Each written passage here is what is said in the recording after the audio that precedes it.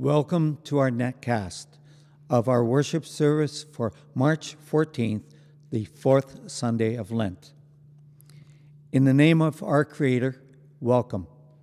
First-time visitor to our netcast or one who has been here many times, child or elder or in between, caregiver, caretaker, disciples, children of God, neighbors all, loved and loving, welcome in the name of the sovereign God.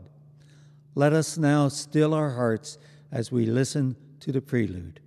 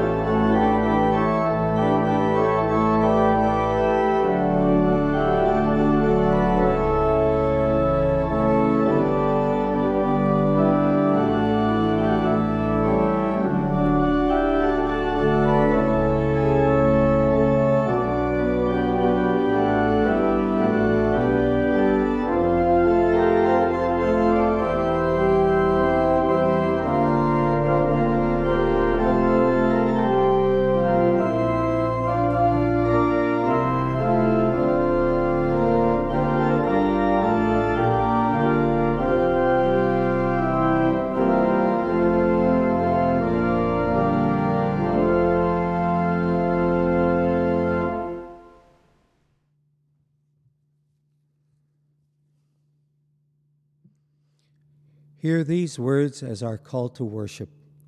Come into God's presence. It is in God that we live and move and have our being. Come travel a Lenten journey, a journey together as a community of faith and as alone. Come hear Christ's call to love God with all we are and to love our neighbor as we love ourselves. Come into God's presence and express our love. Let us pray. God of the smooth road, the rough places, and the wilderness paths, we thank you for giving us a safe place, for blessing all of creation. God of the hungry times, the difficult times, and all the times of our lives, we ask for your guidance, wisdom, and spirit in our worship, in our work, in our choices, in our lives. Amen. And now let us sing hymn number 402, We Are One, verse 1, 2, and 4, from Voices United.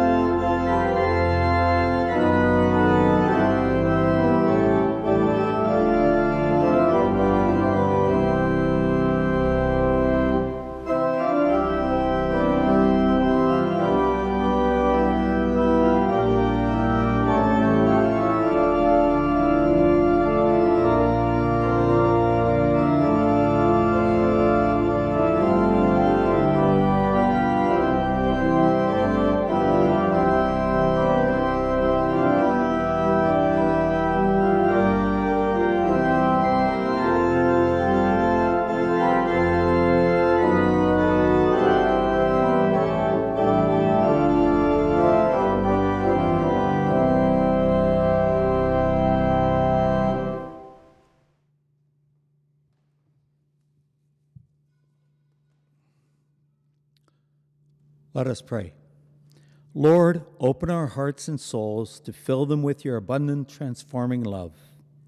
Open our hearts and minds so as the scriptures are read and your word proclaimed, we may be blessed and be a blessing. Amen. Our first scripture reading is Psalm 95. Come, let us sing for joy to the Lord. Let us shout aloud to the rock of our salvation. Let us come before him with thanksgiving and extol him with music and song. For the Lord is the great God, the great King above all gods. In his hands are the depths of the earth, and the mountain peaks belong to him. The sea is his, for he made it, and his hands formed the dry land. Come, let us bow down in worship. Let us kneel before the Lord God, our Maker. For he is our God, and we are the people of his pasture, the flock under his care. Today, if only you would hear his voice. And the second scripture is from Matthew chapter 19, beginning at verse 16. Just then a man came up to Jesus and asked, "Teacher, what good thing must I do to get eternal life?" "Why do you ask me about what is good?" Jesus replied. "There is only one who is good. If you want to enter life, keep the commandments." "Which ones?" he inquired. Jesus replied, "You shall not murder, you shall not commit adultery, you shall not steal, you shall not give false testimony. Honor your father and mother, and love your neighbor as yourself." "All these I have kept," the young man said. "What do I still lack?" Jesus answered, "If you want to be perfect, go, sell your possessions and give to the poor, and you will have treasure in heaven. Then come follow me." And the young man was sad. Reevaluating our use of time and talent. As we reflect today, the fourth Sunday of Lent, on our use of time and talents, let us be thinking about perhaps our regret of past misuse of those precious resources and the will to do better as we seek to live in honor of the Lord.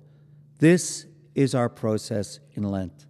As we go through this reflection, let me begin with some parameters for our thinking.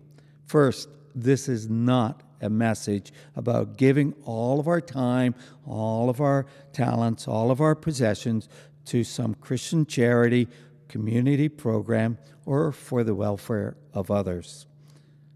As we think about our use of time and talents, I think we need to agree that we should not be involved in criminal activities nor in activities that directly or indirectly specifically harm someone.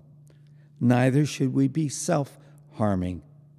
So, as I think about living a decent life, I have to ask myself, how much of my time will I waste as a retiree? How much will I spend for my own pleasure? How much will I use for others? And similarly, I think about money and talents because I want to honor God. The parable of the rich man in Matthew 19 does not teach us that we should give everything away, but it does teach us that our wealth and possessions is not where our heart should be. We are disciples of Christ who seek to love God first and love others like ourselves. Before I consider how that applies to me and my use of time and talents, let me tell you 4 stories of 4 different individuals who I see are an exemplary in their use of time and talents to help others, change our world, improve it, and make local situations better. The first one is Afro Shah, a young lawyer in India who was moved by the ghastly sight he saw at a local beach in India. It looked more like a landfill site than a recreation site. It was the most polluted beach in India, and he worked each weekend picking up garbage, while Monday to Friday he worked as a lawyer. Soon others followed his example and helped. It took 3 years, but finally the turtles returned as the beach was cleaned up to be enjoyed once again. Tons of garbage was removed. When Ofra began in 2015, the world situation regarding plastic waste was this: 5 trillion plastic bags used each year. 1 million plastic bottles bought each minute. 13 million tons of plastic lands in our oceans each year, and much on our beaches, affecting birds and fish. Ofra went on to other places around the world, encouraging cleanups. The United Nations awarded him Champion of the Earth. My second story is about Marino, a young Japanese scientist who is trying to address the issue that 40% of all lakes and rivers are polluted. He has come up with a material that he can drop in the water to attract contaminated particles and float them to the top for easy removal, and it is all 100% organic. He's using nanotechnology that is used in waste treatment to decontaminate lakes. His present project is Peru's largest lake. He is changing the world for the better. My third story is from Boyan Slot. He's a 26-year-old Dutch inventor who actually began his journey at 16 when he went snorkeling off of Greece. And he did his first TED Talk at 17 about his idea to clean up the ocean. And at 18, he founded the Ocean Cleanup.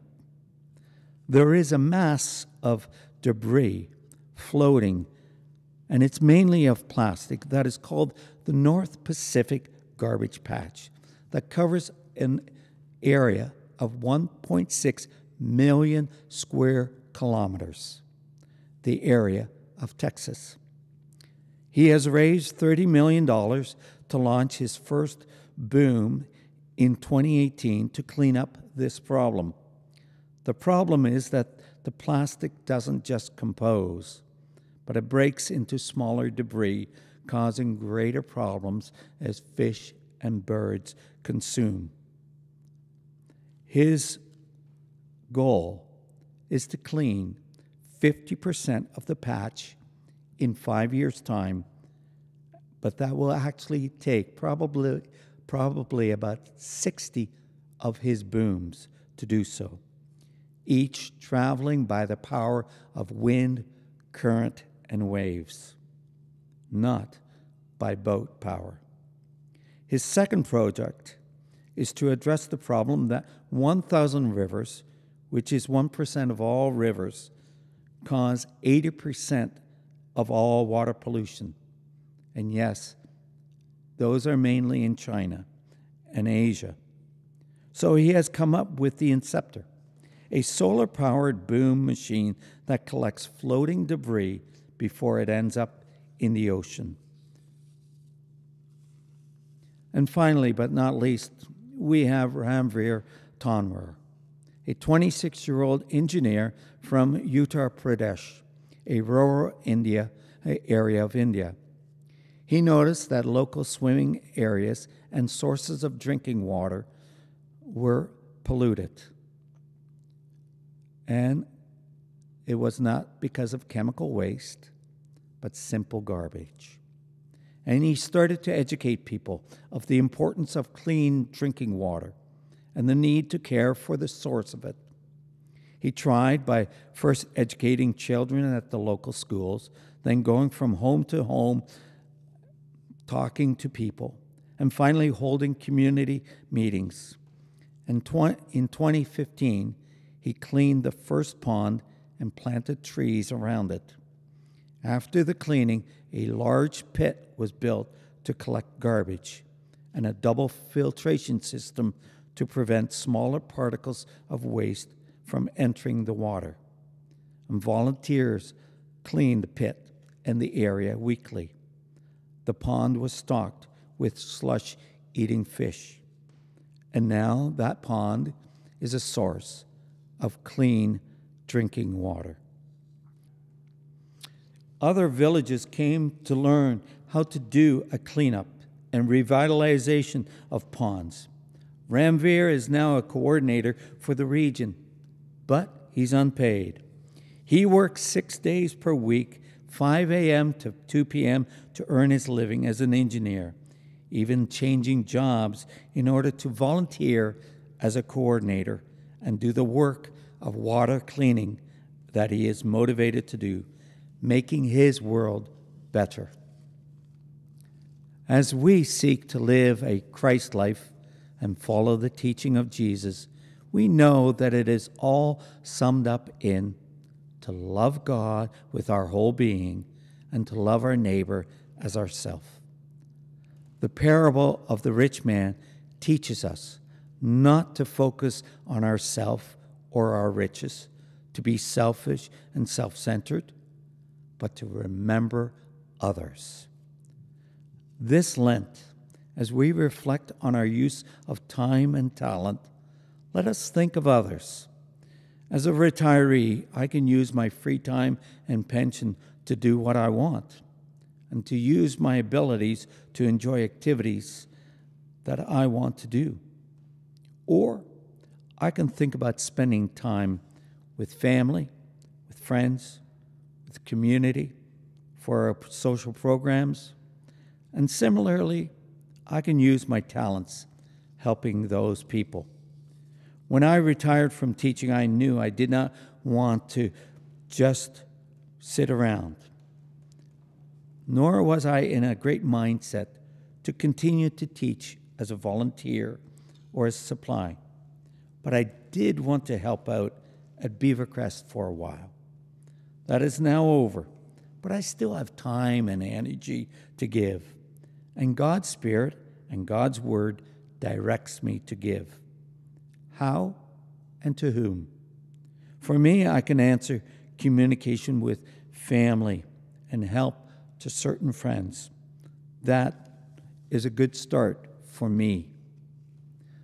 The other scripture passage from Psalms highlights the first priority of our focus on God. In our use of our time and talents, which causes me to think about our use of time to worship regularly and often.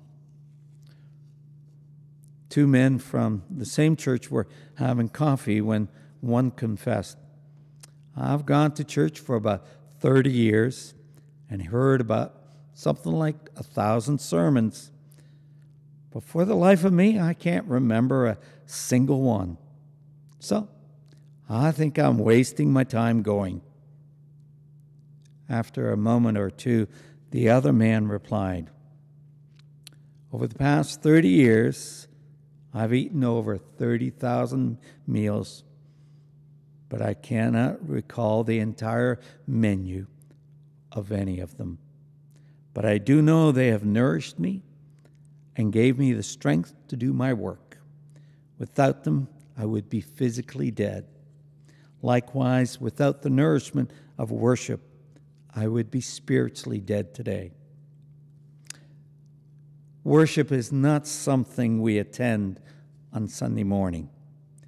It is not a spectator sport, nor is it defined by a specific building or a specific ritual.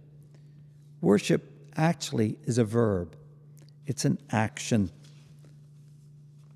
So, in singing those songs, listening to the scriptures and the message, and praying together, we can experience that precious love of God that is for each of us.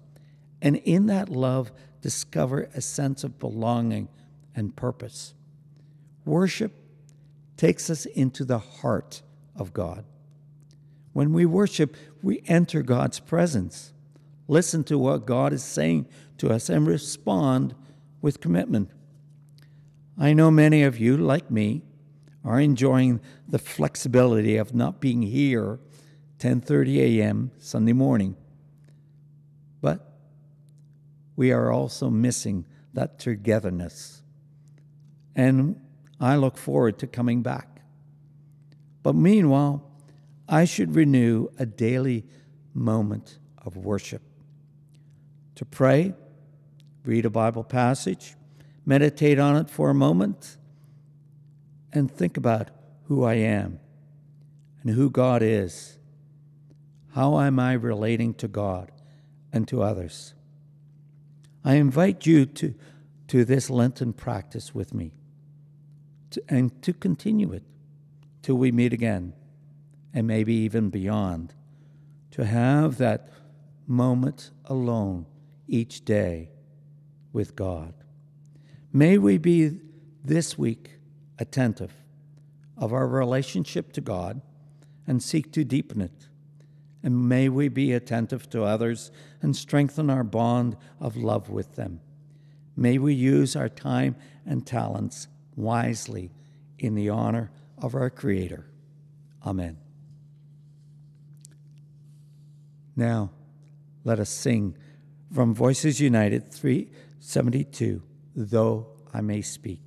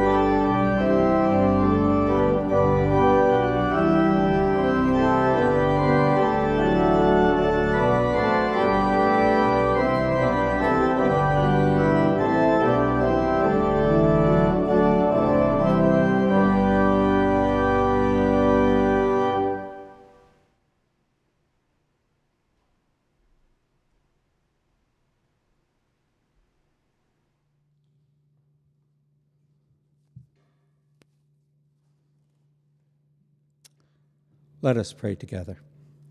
Loving God, we thank you for the journey of our lives, with its ups and downs, with its questions and challenges, and with its moments of joy. As we say thank you, we realize there is brokenness in us and in our world. Forgive our selfish acts and our inaction to be a blessing to others. Knowing that we are loved and forgiven, we turn to the world to love it into wholeness. We pray for people living in desert times, facing famine of body or spirit, being tempted away from what is good and just, facing destruction. We pray for healing and wholeness. Lord, we pray for all peoples and leaders, religious, political, and social, for justice, fairness, and compassion to aid the homeless and hungry, to work for peace, economic viability, and environmental stability around the world. Help us as a global village to end racism and treatment of inequality, whatever the basis. This we ask in the powerful name of Jesus, who taught us to pray. Our Father, who art in heaven, hallowed be your name. Your kingdom come, your will be done on earth as it is in heaven. Give us today our daily bread. Forgive us our sins as we forgive those who sin against us. Lead us not into temptation, but deliver us from evil. For the kingdom, the power, and the glory are yours, now and forever. Amen. And now let us sing hymn number 422, God be with you till we meet again.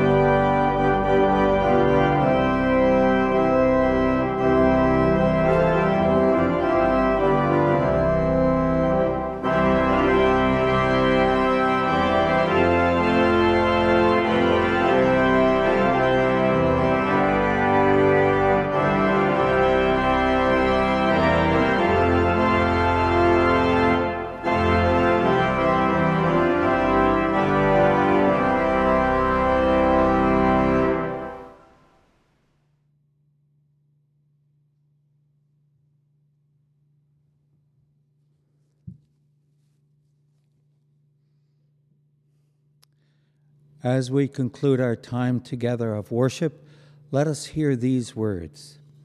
As we travel this Lenten pathway, we journey together, a community of faith and also alone. Let us go into God's world, practicing our faith, to love God above all and to love our neighbor as we love ourselves. And now may the blessing of God Almighty, Christ's peace, the Creator's love, and the breath of the Holy Spirit go with us. Amen. Now hear the postlude.